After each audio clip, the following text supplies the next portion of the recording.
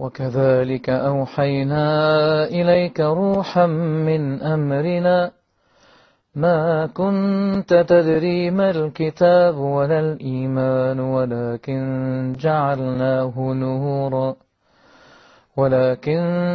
جعلناه نورا نهدي به من نشاء من عبادنا وإنك لتهدي إلى صراط مستقيم صراط الله الذي له ما في السماوات وما في الأرض ألا إلى الله تصير الأمور.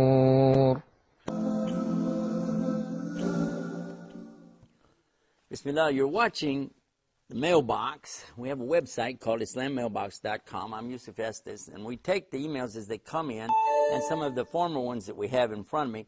And what we're looking for is good answers to good questions.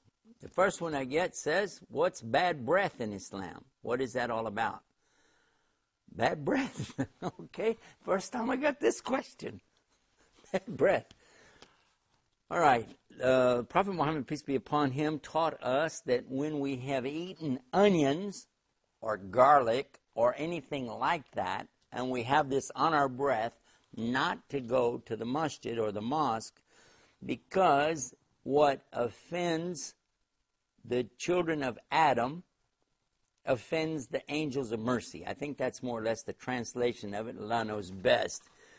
What we do know from this, that it is makruh, highly hated, very much close to haram, for anybody to go into the masjid with their breath having this on it. Now, another thing about bad breath, though, is that when it's as a result of fasting, because you didn't eat or drink, such as in Ramadan or Nafla fasting, in this case, it's actually something that's very beautiful to Allah and smells as musk to Allah. This is from one of the hadiths of Prophet Muhammad, peace be upon him. So bad breath can be bad, or it actually can be good bad breath. Then we got another one coming in here. Okay, it says, what is the Kaaba? What does it represent? Some people said it's a black box in the desert and Muslims are worshiping it. No, that's not true. We don't worship it. We don't worship anything in it. What we worship is the God of the universe, who's ordered us to face that direction when we worship, so that all of us are in congruity, as the Jama'ah, Arabic word for being in Congress, facing the same way at the same time.